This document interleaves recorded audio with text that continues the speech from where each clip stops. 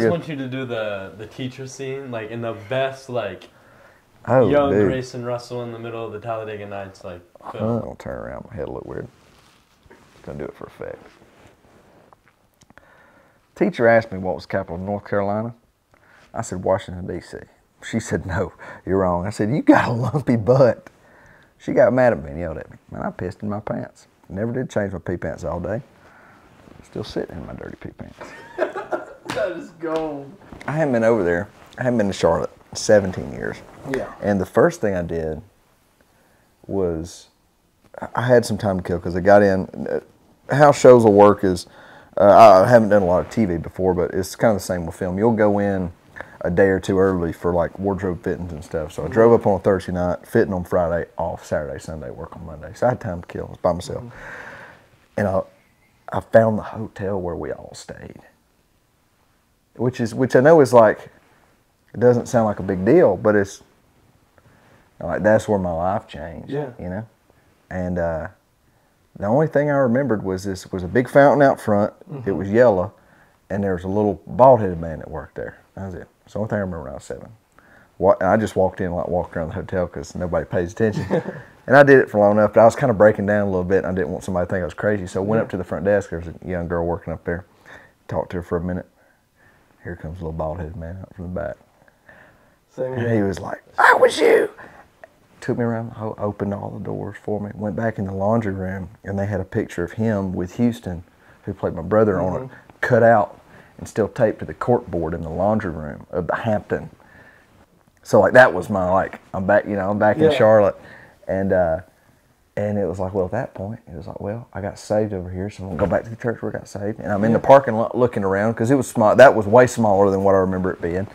And then I was like, no, I need to figure out where that house was, just to ride by and see it, maybe. Not realizing that I could like, it was for sale and I could call the realtor. And so, dude, we called her, or I called her, and my buddy Mason's, I was on the first episode, my buddy Mason's on the second episode. So I left my hotel, moved into his room to stay over the weekend, and he like documented it all. Dude, we got over there. The dude who owned it, like I said, went to Lee, which is crazy enough. Huge Civil War buff, had a baseball and 2 government documents signed by Abraham Lincoln upstairs. Wonder how those Had a live Monet painting.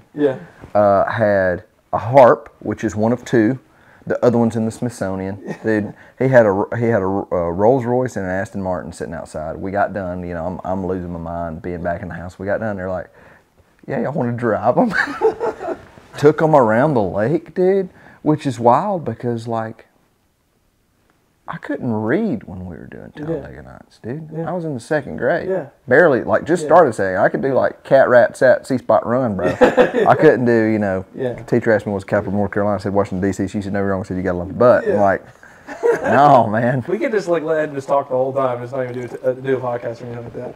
It's just crazy to me, like, how full circle this sounds. Because you know, you just mentioned, like, you just went back to Charlotte to do this, you know, this new thing you're doing. And, you know, that's where all Talledega Nights was. But full circle for us is, you know, I mean, 2 years ago, it was a hot day of September, and we were fishing.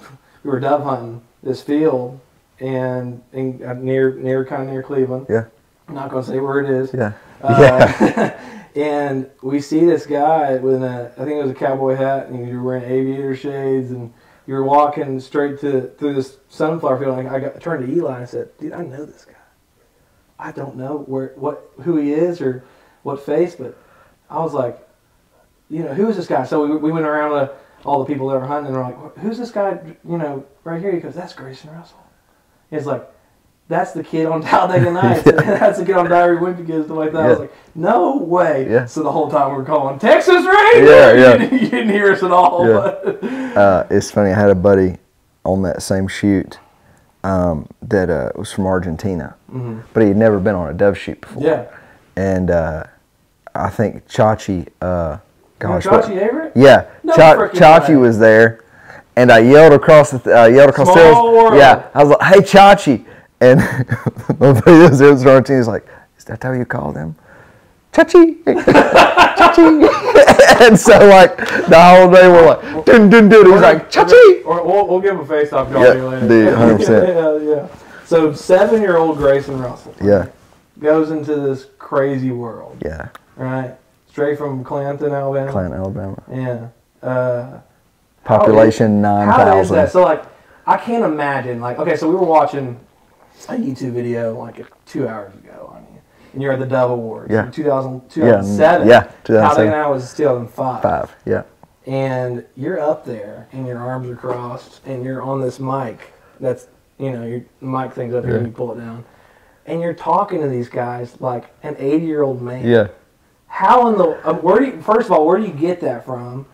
Because I feel like maybe after the movie you learn a little something, but I feel like it just became natural. Yeah. Like, and I keep going back to this, and this this whole bear level thing we're doing is like when we keep stuff natural, things happen. Yeah.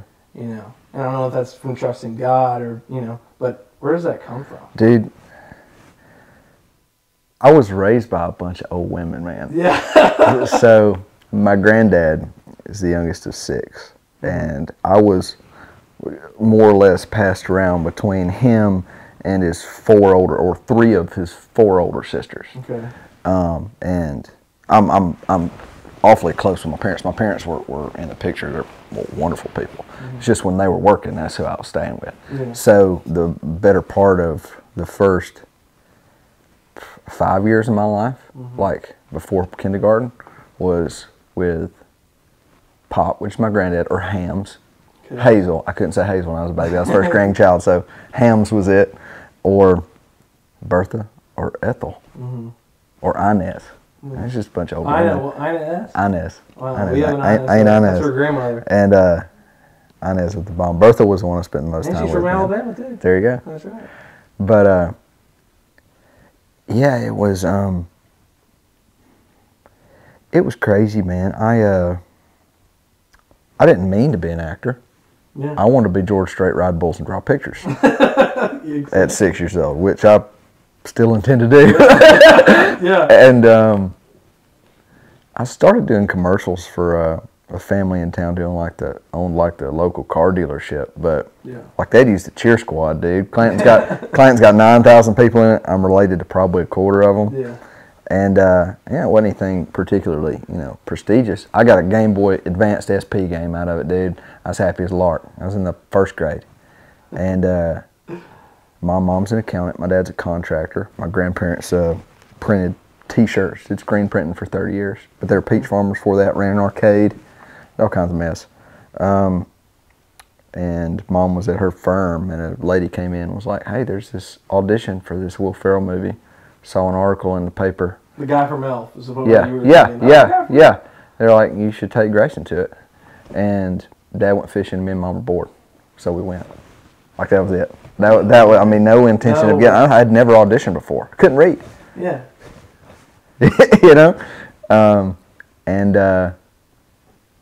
Yeah, we went. We auditioned. It was at Clay Chalkville High School in Birmingham. And what they had done is it was an auditorium full of kids. I want to say there's probably 2,000 or 3,000 kids there auditioning for these 2 roles. And that was just one place they were auditioning. I think they auditioned all over the better part of the Southeast. And they split it up between 2 dressing rooms. You had the casting director, who normally is the kind of the first level you've got to pass through before you can get up to the producers and the director and that whole deal. And so half of them went to Adam McKay and Judd, and so Adam directed everything Will's done. Judd produced everything Will's done, more or less up through probably the last Sherlock Holmes thing they did. So I mean, all of their careers. And the other half was the casting director, and I don't remember her name. I should. So I went her for whatever reason, and auditioned. Don't remember it. She wrote something on a sheet of paper in cursive. Couldn't read it because I couldn't read regular English. Yeah. And I'm like, I wish I had that sheet of copy paper, man. It was just a white sheet of copy paper. She wrote something. She's like, hey, go stand outside in the hallway and wait for them to come out of that next room. Then you go in there. And there was some security dude sitting in a metal folding chair outside of it. And I walked up to him. I was like, hey, what does this say, bro?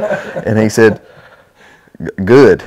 And I was like, huh, well, all right then. Thank you. And I can read. Yeah, I could, yeah. And sat there and waited, and I went in and auditioned, and then I think we ate at like Texas Roadhouse after that, and Mom was not Applebee's. Not Applebee's. That hadn't happened yet. And Mom was like, I think this might be a real movie. Like, we weren't even thinking like this is a legit. Why would be? You know, I mean, we didn't know. And 2 weeks later they called us back for a callback audition, and that was in Charlotte. And we almost didn't go, but my folks decided, well, I guess we ain't never been to Six Flags. He ain't never been to Six Flags. So we'll just come back to Atlanta, and, even if it's a bust, we went to Six Flags, And we got there. It was in this gym of this school. I would love to find that thing, figure out where that was. Yeah. And there's like 30 kids there this go around, so not a couple thousand. And I was head and shoulders shorter than all of them, which if you're auditioning for 2 kids and the other 30 don't look anything like you, then you probably ain't it. I didn't know that, but my folks did, and they're kind of crap, And when you audition, provided you get to go in the room with somebody, if you're in there 5 minutes, 10 minutes, 10 minutes is good. Yeah. Like, okay, you made an impression if they wanted you to hang around for 10 minutes, because they've been doing this for 3 days straight. Dude. They don't want to see you either in there, whatever. And I think I was in there for like an hour and a half. And they were just cycling the other kids through there. Is that the video? So we that's the video. I'm wearing like a blue button up or something like that. Now, did you know Houston? I didn't. So y'all acted like y'all did. Like y'all were from Alabama. Now, he was from Pell City, yeah. He's from Alabama. Yeah, he is from Alabama. But they sat me in there, and I remember bits and pieces of it. And they just cycle the other 30 kids through there, just trying to match me to a brother. They knew like y'all were the. In hindsight, they had already cast me, and they were trying. Not let y'all know. They were trying to match me to a brother. That's what the other 30 kids were there for, and I didn't know that, So hindsight's 20/20, but that's why I looked different from the rest of them, is because they'd already more or less had decided on me and wanted to see kind of who. Not so much I had the best chemistry with, but just who we just gelled with the best. And then 2 weeks later, they're like, hey, come to Charlotte for 2.5 months. So Talledega Nights is like one of my favorite, most favorite movie ever. Yeah. I was just wondering, what's your favorite scene from the movie? Your favorite, dude, I'm trying behind the scenes, something funny that happened. I'm trying to think. What you can remember. That's the thing is I remember because you're little, you remember weird things. Yeah. Anyway, thankfully, by the grace of God, I remember the dinner table scene the most out of all of it, and not because it was something big, because you don't know that when you're doing it, but because it took us like a week to do the whole thing. And normally, when you're filming like this, you got one on me and one on y'all, and we're gonna knock it out. Yeah. Well, I want to say, I know it was a 4-camera shoot. It could have been 5. It probably was 5. So 5 different angles? 5 cameras shooting the same angle. All singles. Whoop! You get a day, you get a day, you get a day, you get a day. Just all the way around the thing, And so, because, you had enough money to. Normally, they'd drop one over your shoulder and one over mine and we'll knock it out. Just to make sure they got the right angle. Yeah. And so, they just took their time with it. And it wasn't 5 cameras doing all singles, but, it might as well have been. Yeah. And, we would do the whole film. There's probably 2 takes by the script, and the rest is just. That's what I was about to say. I was gonna. My next question was: was it ad-libbed? Yeah. So the only scripted line I remember having was the teacher asked me what's the capital of North Carolina. She said Washington D.C. I said no, you're wrong. I said you got a lumpy butt. Got mad at me and yelled. You still know the line. Pissed my pants. Never changed my pee pants all day. Still sitting in dirty pee pants. That's what I auditioned with. That was the only line I had. And I'm all jacked up on Mountain Dew, coming at you like a spider monkey, scissor kick you in the back of the head. All that was just Will and Adam, just sitting there being like, hey, say this. And that's, I think, the beauty of it, and it's all the good Lord, was that I wasn't intimidated by any of it just because I was a child and was ignorant of what was going on. Yeah. If you sat me in a room right now with Will and John and Ted and Leslie, dude, I'd be nervous as a cat in a room full of rocking chairs, bro. Really? It was just you. Because you haven't seen them in. Yeah, not so much the personal aspect of it, just the fact that I'm now aware of who I'm working with. Exactly. Yeah. Because you're looking at you're looking at Will Ferrell in his prime. Yeah. No different than playing ball with, you know, Yeah. a professional athlete. Yeah. You know, in their prime. So, you know, back to, you know, you getting there and, you know, getting saved. That was midway through. That was right before we started filming, I think. Okay. Because we were there for most of the time. If you got a big enough part in a film, they'll bring everybody in about a week or two before you start filming, just to rehearse and just figure some stuff out. And you know, obviously they brought us along just because we had no idea what was going on anyway. And I had a bunch of language in there that was scripted, and I didn't want to have anything to do with it. And yeah, my mom was kind of afraid, like we didn't know how to navigate that. We knew, like, okay, this is all the good Lord here, because this does not happen. Yeah. You know, and was going to Central when we were up there with Central Church of God, which was just, I figured out now, was right by the hotel. Yeah. And yeah, I mean, it was one of those like Sundays where you all get in a fight in the car in the parking lot, like on the way there, and then it's like, you know, straighten up. And there was an overflow building because the original one was filled up, which was totally new concept to me because I'd never seen church on a projector. Yeah. Now, you know, now people fly stuff in all the time. Yeah. And yeah, when there, got saved. I remember Adam had fallen asleep. I think he was taking a nap like after lunch, which in hindsight, perfect time to ask anybody anything. It's like, dude's discombobulated. We're having like a white t-shirt. And Adam's a pretty big dude. I want to say, I mean, he's probably at least 6'4". He's probably more like 6'6". Yeah. He felt like he was 8 feet tall when you're 7. And I just went up to him. I was like, dude, or you know, Mr. Adam, do I really have to say all these words? And the man like sat up. I don't even know if like he had sat up like he's laying down. I mean, I just like a child just comes to wake you up from your nap, dude. Yeah. But I mean, that was cute. So I mean, it's probably all right. And I was like, hey, do I really have to say all these words? And I remember him like, I don't know if he got down on one knee, but I remember him he got on my level. He was like, you never have to say anything you're not comfortable with. And dude, Houston was 13 playing 10. He would say anything they wanted him to. So they gave him all of my crazy stuff. He loved it. And anytime that like Will or Adam or whoever would think something that was even remotely related to anything like graphic or any kind of vulgarity or I mean just a cuss word, the whole set would like shut down. It'd be like, hey, he can't say that, and it wasn't like I was being shamed for it. It was very you didn't want to do it. Yeah, but I mean, and I didn't even have to, you know, like the good Lord made a way for me. Exactly. You know, because like I didn't even have to be like like whole set shut down, and then everybody came and apologized. When I'm writing down these, you know, like these questions and things, you know, yeah, I pretty much just like stalk you for like. That's all right, dude. You know, that's okay. But like, there's probably all kinds of craziness for you to stop. But you know, talk about the outdoors for a second. For us, you know, when we grow up, I was into fly fishing or fishing and hunting, and for him, he just an absolute stud of a hunter. There you go. And I feel like you don't even have to hunt or fish to, you know, to enjoy the outdoors. Yeah. And I feel like when I grew up, that's kind of shaped me.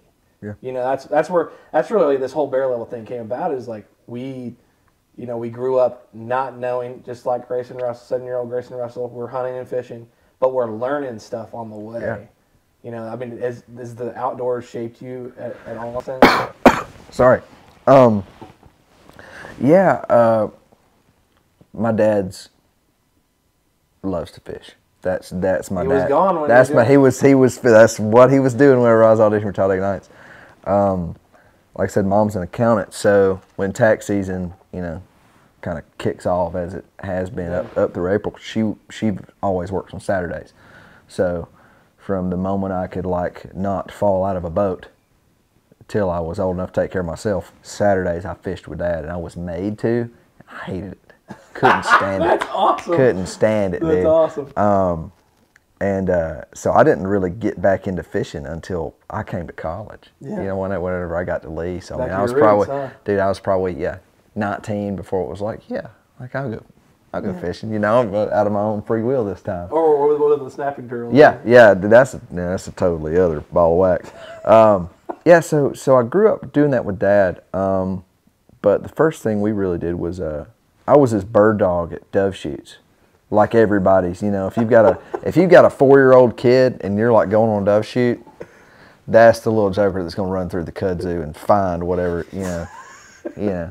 Thankfully, they didn't make me do that. I'd got bit by something and died. But we were at this, and I remember like bits and pieces of it because I was like 4 maybe. I might have been 3, dude. Yeah. Like I was pretty little. A little taller going to the country. Yeah. There's a Hyundai plant in Montgomery now, but it used to be a banging dove field. No. And my dad and a few of his buddies, they called themselves the Fearsome Foursome. And they had these hats that they made, and they were their hunt buddies. That was their little thing.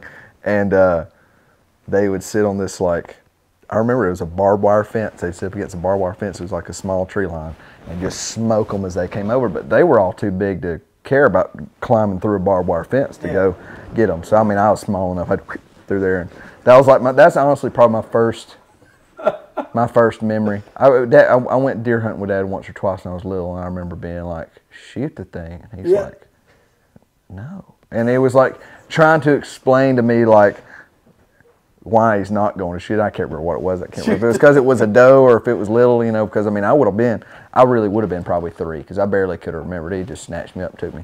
Yeah. So that's when fishing was kind of what he did. And then I didn't really get back into it till I was 11 and started turkey hunting with Dad in the 6th grade. And that's the first time I killed my first turkey. So anyway, we're doing this turkey hunting show, and Dad's always sworn by 870s. Mm-hmm. So Dad had, I got 870s. Yeah, dude. Dad has his 870, which I normally use because I was like, oh, you use your Benelli you just got, bro.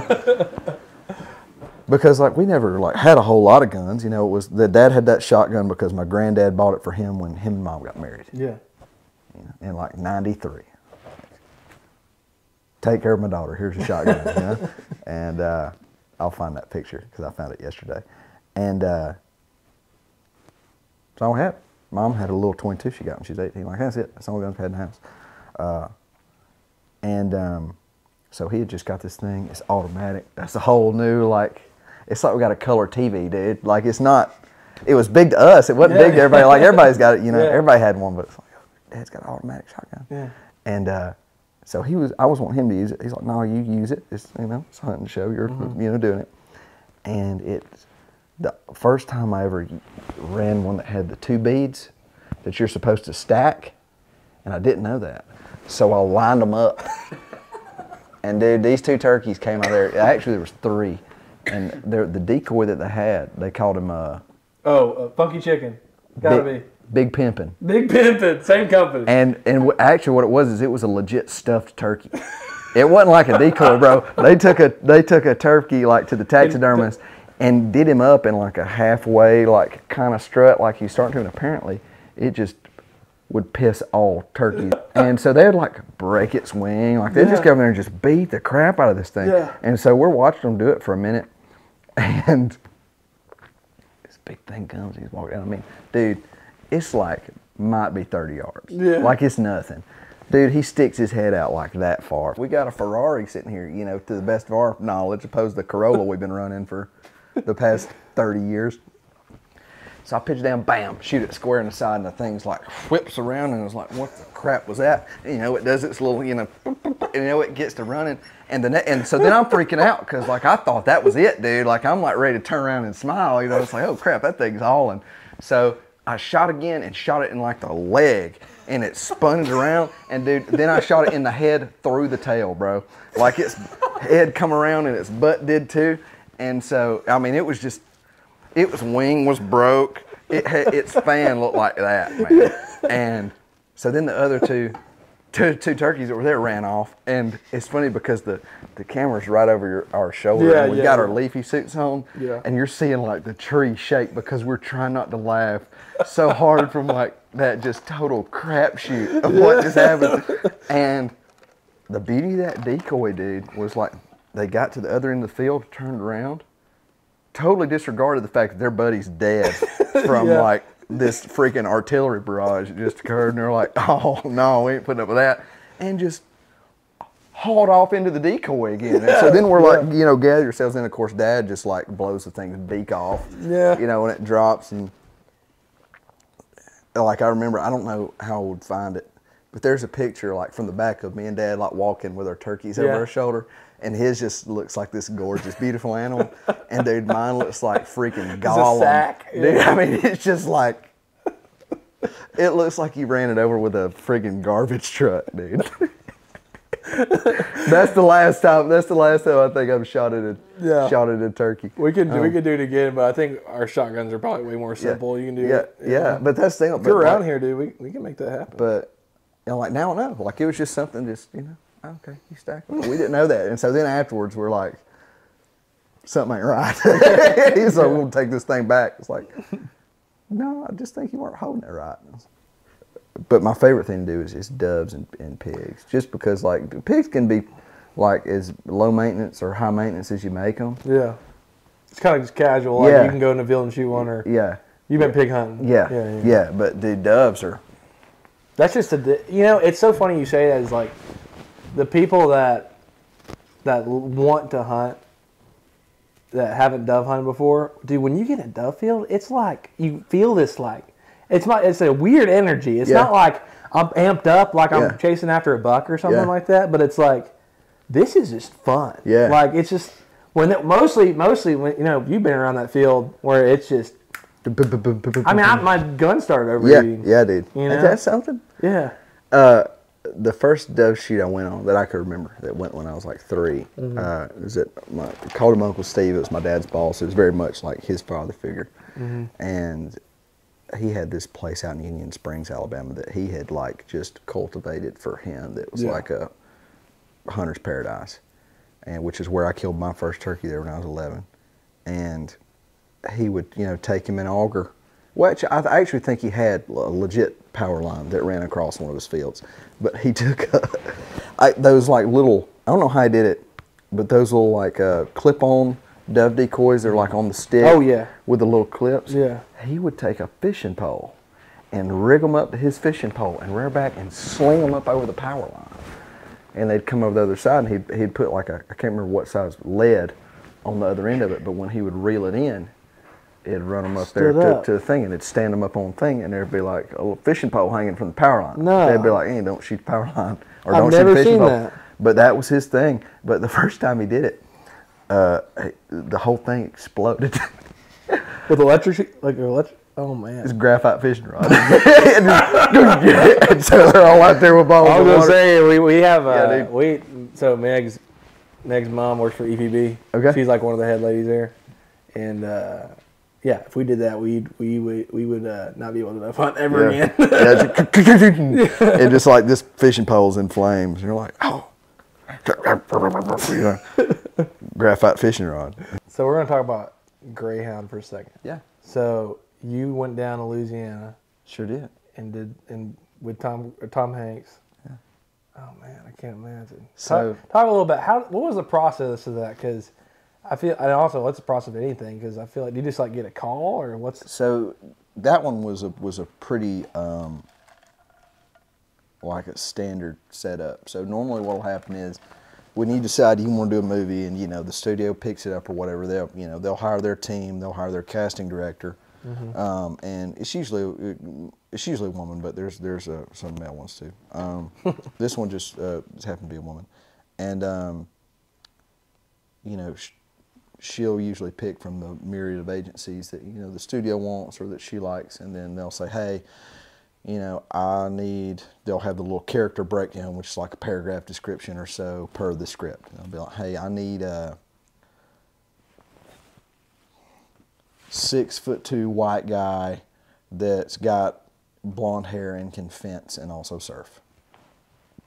Really? And they'll send it to all It's like an Indeed thing, like a little like job notification. They'll send it to all the agents. The agents will look at them and say, okay, well, I've got these 6 guys that are, you know, 6'something blondes that can fence and surf, and send it back to the agents. The agents, or I'm sorry, the casting director. Then the casting director will look at those and, okay, I want to see him. I don't care about these 3 guys. I want to see that one. So there was like a like a little pre-screening process, and then they'll send you the audition. You'll do it, and most of the time, because I've grown up in Alabama up until I went to school. Yeah. I would tape them, you'd film them, and then send them off. And of course, once COVID happened, now everything's like that. Gotcha. Which really wasn't a change of pace for me at all. But if you had the option of going in the room, it was always better to go in the room. When I go, try out on camera when you can do it in person. I'm at Lee. I get the audition comes through, and it's like Tom Hanks World War II film, and I can't remember what all it said. And I had the flu. And this isn't going to be sanctioned now because just how COVID and everything kind of changed everything up. But I was out of class because I had the flu. And so normally, like, when an audition comes in, you might have 3 days to do it. You might have 24 hours to do it. And with this one was the first time that I had like a full day of doing nothing. I didn't have class. I was on staff at Westmore at the time. Okay. So, like, I didn't have that to go do. So I guess I'll just sit here and build me out a character, and I'm going to imagine that his dad works for Pall Mall Cigarettes. He's got a mother named Edith or something like that. His mother, and it's just stuff that really doesn't matter in the grand scheme of things, but it's just, it just adds a little bit more confidence that, you can do it. You can do it. And you can form yourself into something. Yeah. This was in January of 2018. And one of my best friends had just passed away, who was 99. And fought in the Pacific in World War II. Is that your grandfather? No, it was totally unrelated. A dude named Frank. Mr. Frank. Mr. Frank. Yeah, I stalked you, man. Yeah, dude. Yeah, so Mr. Frank, yeah. And so I was actually watching videos of him last night for him. He was talking about how... So where's Mr. So did Mr. Frank grow up where you were? Yep, yeah. Well, he was by the time I came around. That was home for him. He bounced around a little bit. Gotcha. But, so Frank shot howitzers, 105 millimeter howitzers in World War II. In the Pacific, and I just found this video like last night because I forgot about it. Yeah. And he was like, we were in the jungle somewhere, and he's like, they were notorious for just sneaking up on you at night and just cutting your throat, dude. And he was like, they would do it, and he's like, they studied that, and it's funny for like watching a 99-year-old dude with no teeth, just talking about something that you've only ever watched on History Channel maybe, or saw Tom Hanks do, Storming the Beach, and. He was talking, he said, one time, man, I was in a foxhole, and this Japanese guy came up over the top of me, of my foxhole, and he said, I had my little Thompson 45, and he said, I slung it up, and he said, Grayson, it was a wharf rat the size of a football. He said, I thought it was a human. And the only show I've ever seen to actually get that right was the Pacific, and I want to say Hacksaw Ridge. Yeah. Was just the size, because that's what everybody talks about, but I've never actually seen on a film was the size, everybody talks about how big the rats were. Seriously. But the video I found yesterday, he was talking, he said, yeah, man, we was in the jungle, and they kept coming at us at night. And we thought we had kind of fought them back a little bit, but we just took off running, dude. We were scared to death, and we finally got set up, but we could hear them down below us. Yeah. And we're like, crap, dude, like, this isn't good. He's like, dude, we were pretty shook up, because he's like, man, it ain't gonna be good. Yeah. And he said, we looked, and it started clucking, and we realized somebody had left a rooster. Whenever they had run the Japanese off, they thought they had come back, but all it was they had left a big freaking game rooster in one of their foxholes. That thing was just scratching up the jungle, and they're like, dude, we're all about to die.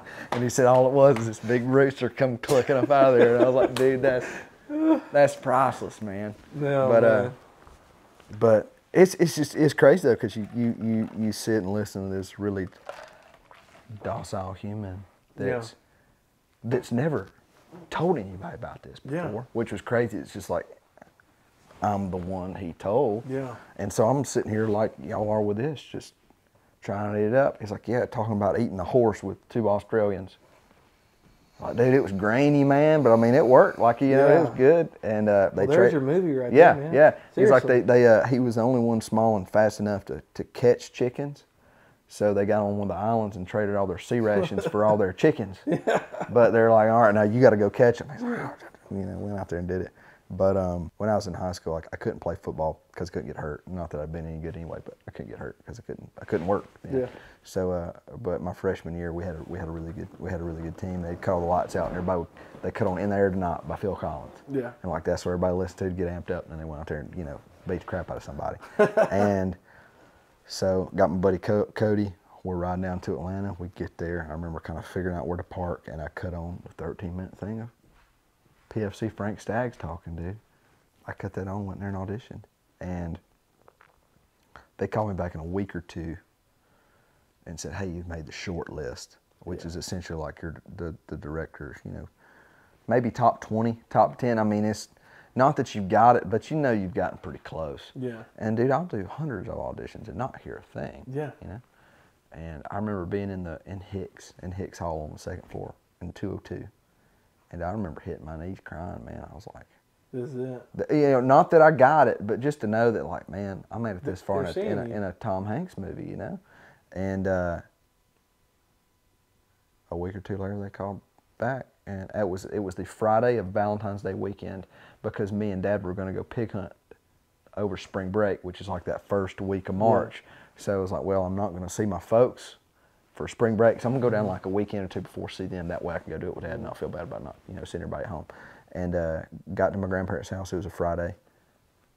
And my agent called and my manager called, and I didn't realize my mom was sitting outside waiting on me to get the call. And they're like, hey, they called me on a Friday and said, you've got to report to Baton Rouge on Tuesday to start boot camp with the Navy and Marines, clear your schedule for 180 days. What do you do for that with school and stuff? Pray. So we're going to end on this every podcast, and it came to us before this even happened. But Meg and I have been watched this show called Special Ops. Okay. And it's about, it's a reality show, but they bring on celebrities, and they kind of suit them up. They put them through special ops training for 10 days. See which one can last long. Super real. It's not skidded or anything like that. But during the episode, one of the episodes, they were like, okay, we're going to make you guys write your death note. What a death note is in the military is you like write this almost letter that you send back to your family. And if you didn't, make it the next day. So this new thing you're going on and you're making music, what would you say to your family if today or tomorrow was the last day? I know it's a big question. No, I mean, nobody had any more fun than I did. That was like Burt Reynolds' lasting quote. Dude, not that I intend to croak tomorrow, but if I do, that's pretty funny. I've gotten to a point in my personal life, but certainly in spiritual too. Obviously that's huge, but just as far as my career is concerned, man, I've been so fortunate to hit a point more or less twice with Talledega Nights and Wimpy Kid that people work their whole life to get to, and by the time they hit it, they're Morgan Freeman doing Driving Miss Daisy, and their parents and their grandparents aren't around to see it. Yeah, like the people who supported you all the way aren't there to see that come to fruition. Yeah. And if I never work another day in my life, man, if I stroke out tomorrow because the Captain D's I eat in a couple hours just gets the better of me because I'm a little old man, I wouldn't feel robbed. Yeah. Absolutely. I mean, I've gotten to do a lot of really cool things in this life, and not that doing cool things is what life's about, but I've been influenced by a lot of spectacular people, and I've been able to be a pretty decent influence in the lives of a lot of people who are important to me. Yeah. I wouldn't feel robbed a bit. So y'all cry all you want to. Yeah. But laugh. Yeah. Because, bro, when it comes down to it, I pretty near lost my thumb for hiding turtles in people's bathtubs on campus. So we let a pig loose in a frat house. It got loose downtown running down North Ocoee Street at 2:30 in the morning and took half the police department to catch, and was found in the Bradley County pound the next morning with the pit bulls and the Rottweilers. Nobody had any more fun than I did. Sober as a church mouse, by the way, in case anybody's wondering. I think I would have done better in court if I had been drunk, because at least it wouldn't have come across as premeditated as it was. Nobody had more fun than I did, fan. You know? Man. So. I love it. And we're all about positivity, and, you know, and I feel like back to the outdoors, like, that's where my positivity comes from. Is like, and for instance, like, I mean, 4 years ago, I didn't even know Jesus. Yeah. I really didn't. So 4 years ago, I mean, I was saved. Meg, we went through when I met Meg. And this outdoors thing, you know, got me to a point where I was like, this guy's real, you know? Well, the craziest thing, I think, and maybe I should have answered the outdoors bit in this way, but for me, like, you know, you just killed a doe because she was eating you folks' turnip greens, and that's how they made a living. Yeah. True story, okay? You get that thing back because you're going to drop it in the freezer, and you're, you know, getting the back strap out, and you're and not in any kind of gruesome way, but you're looking at what makes that thing tick. Yeah. You're looking into this thing that was walking around 5 minutes ago.